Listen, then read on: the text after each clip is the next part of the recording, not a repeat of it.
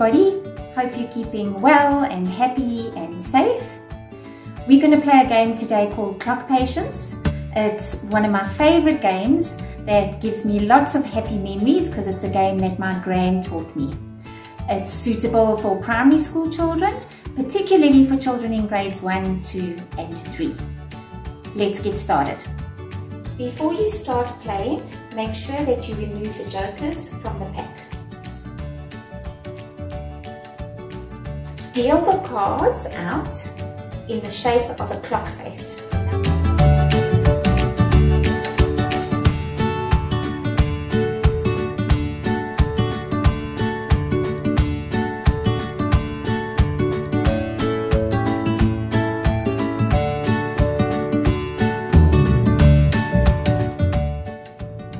When you get back to the 12, put one card in the middle and then deal again. Keep doing this until all the cards have been dealt. You should then have 4 cards in each pile and 4 cards in the middle of the clock.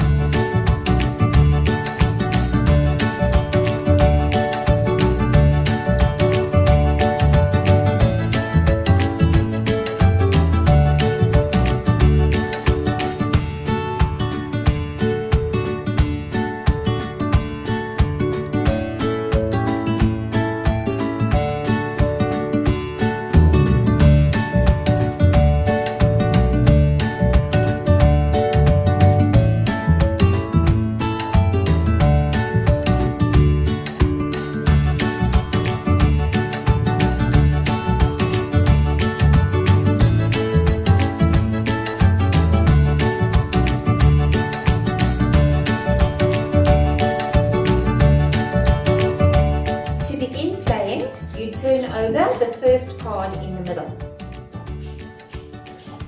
The cards in the middle represent your lives in the game. Take the card and put it under the pile, face up, where it belongs on the clock. Take the top card from that pile and turn it over and place that under the pile that matches the value on the clock. In this game, an ace has a value of 1, a jack has a value of 11, and a queen has a value of 12. Continue in this way until you get a king. If a king is turned over, it goes into the middle of the clock and you take your second life. The aim of the game is to try and turn all of the piles of cards face up.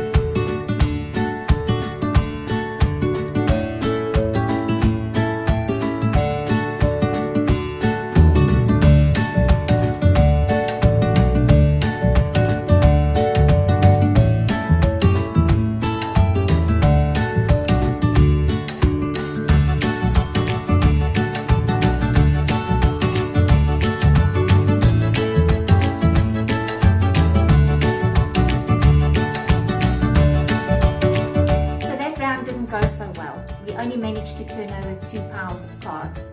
Maybe the next round will be better. Although this game is simple and fun, it really does encourage a number of skills.